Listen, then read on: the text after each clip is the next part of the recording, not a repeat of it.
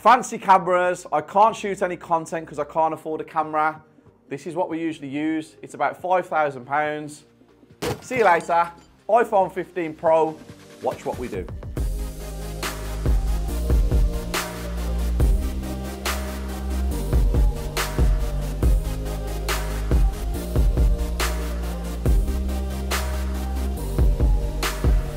So you've just seen some B-roll on an iPhone and you can clearly see what you can capture and what you can create with something that we all have in our pockets every single day. We're not going to do a complete video, a before and after for you today because we're waiting for the gardens to be done. So we wanted just to walk around and show you what actually can be done with an iPhone and what you can create. And putting yourself on social media is usually the key to doors opening. So as you can see in the living room, we had new central heating. We've had the whole house back to brick, but new central heating where I have the floating radiators. I don't like the pipes coming out the ground. New skirting board, new windowsills, new windows, spotlights, which are one of my favorite things because I think it adds a wow factor to the property. I went with brushed chrome on the sockets. Don't know how I feel about it. Don't know whether I'll be doing that again. We had a steel fitted across there in order to remove a load-bearing wall to open up this space when the front door opens. But we kept that wall there to have a separate kitchen dining room. We wanted to have the separation because the house was quite large. Usually, I would have one open plan space. But in this property, because it is a large space, I kept a main formal living room and then the kitchen diner. This kitchen dining room open space is absolutely sensational. Now, this kitchen is from Wren's, and I did a video which is up here for you guys to see, basically saying Wren's versus Howden's, what do I prefer?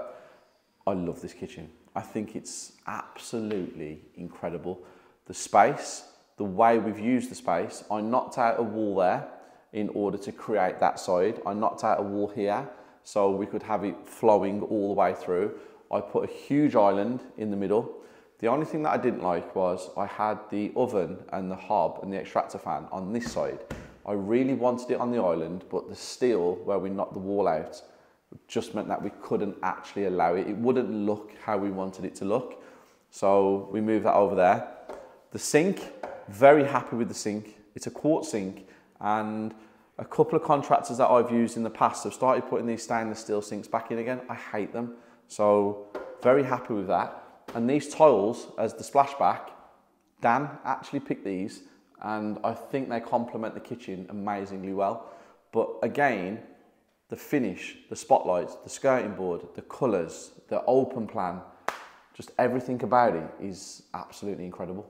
In the bathroom, we had a bit of an issue because the specification sheet that my previous project manager handed over to the builders or the contractors was a sink and a toilet. I like them where I have them built in as a vanity like this, so we had to replace it once it was fitted because I didn't like it. And we knocked this wall out here. It was just a stud wall and we've turned it into a shower. So we have a 4-piece bathroom in here now, fully tiled, and I'm super, super impressed with it. The only thing that I don't like is the tiles on the feature wall where the shower is, but I understand it. I like the way it breaks it up, but the tiles aren't my favourite. They're not growing on me like I thought they would, but all in all, again, sensational. I don't usually have chrome. I usually go for black or matte black. I went with chrome in here because I wanted to mix it up and see some different things. I don't know whether I'll be going chrome again in another bathroom because I do prefer the matte black finish, but that's nothing to do with the contractor's finish because it's exceptional. It's just some of the things that I picked, maybe I won't pick them again. It's because I used to use them previously years ago and I got so bored of matte black, I wanted to switch it up. Sometimes the grass isn't greener on the other side.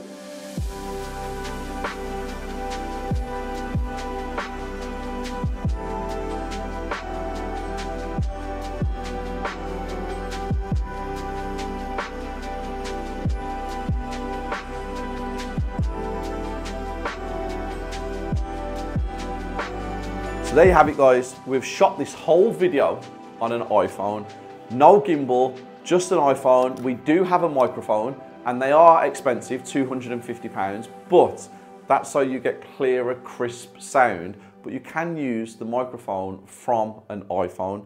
So we did add a little bit of an accessory, but not too much. And Duna has walked around, got all the B-roll, filmed the whole of this with nothing else other than that iPhone that's in his hand. This project is finished internally. Outside we have the gardeners working right now, but I'm happy. The one thing I'm not happy about is I changed some of the things that me and Isabella like the matte black taps, door handles, hinges, sockets and stuff like that. I just wanted to see some different things. Don't think I'll be doing that again. I'll stick to what I like, but it does show that not everything that you like, other people like, or vice versa. So it is good sometimes to change, but not me now. I'm going to stick to what I like.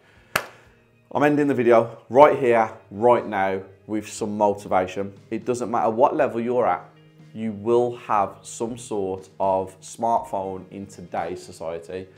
If you want to start, you will. If you want to put out content, you will. If you want to make excuses, you will. My advice to all of you, start with what you have and grow. There are levels, and the reason that we put out the content that we put out is because we've been working for nearly 10 years in this industry, 3 years on social media. So we do improve cameras, we do improve microphones, we do use lighting when we have studios, but that just comes with levels going up all the time. So start, get your phone out, start filming content, start sharing it with the world, and the people that need the education and want to see about your life will be attracted to what you put out there. Don't overthink it, don't worry about what other people say, just start.